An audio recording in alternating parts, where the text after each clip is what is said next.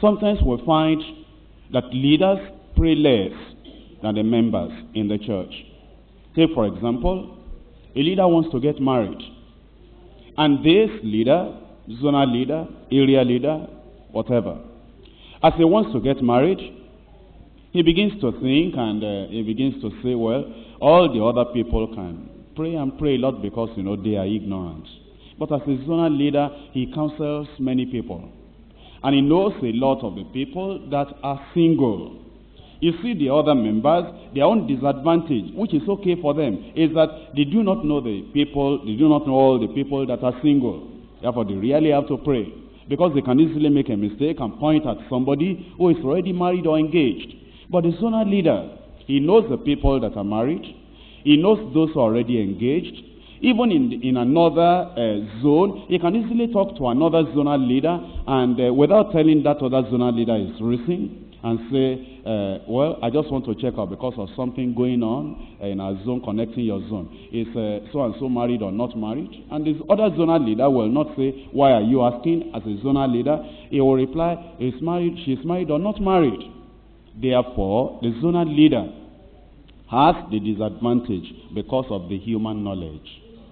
That one is married, that one is not married, that one is engaged, that one is not engaged, and has been counseling people, and has known the people among those that he is counseling that this will be a nice woman. This one will be terrible. Because every time I tell her, do this in the zone, she will argue. That one cannot be a wife. No prayer. You just can know that one cannot be a wife. And that other one, anytime you say area meeting, she's always there. And anytime you say, now, sister, you will do this, sister, you will do this, while the others are frowning, she doesn't what she says, yes, I will do it. But the man doesn't know that other lady in the zone that's always saying, yes, I will do it, yes, I will do it, that's her way of selling herself over. But you don't know. And therefore, without any prayer, you just go back to God and you say, well, God, I thank you. Without any prayer already, you are giving me a strong impression. Everybody can have impression too. Unbelievers have impression. Believers have impression.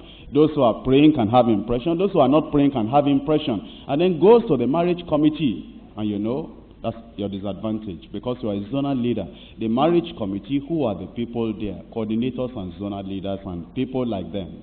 And then they say, so you have not married, zonal leader, have not married, and you have found the will of God now.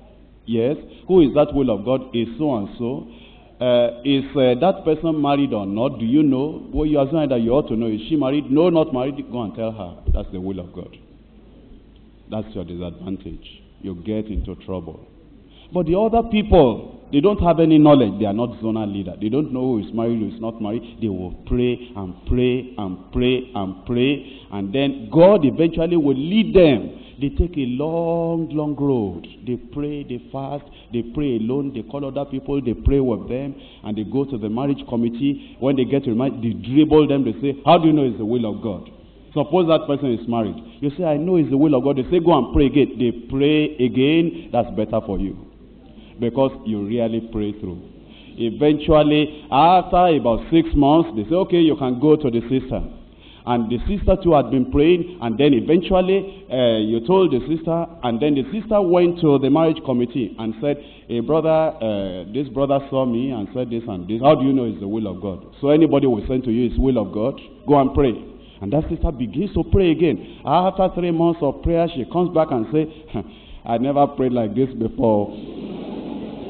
Even when I was getting salvation, I never prayed like this. This prayer is too much. Then they said, what's the answer now? It's the will of God. All right, go and tell him. And eventually they'll have a better marriage. But the other one, they didn't allow to pray because he has knowledge. That's their downfall.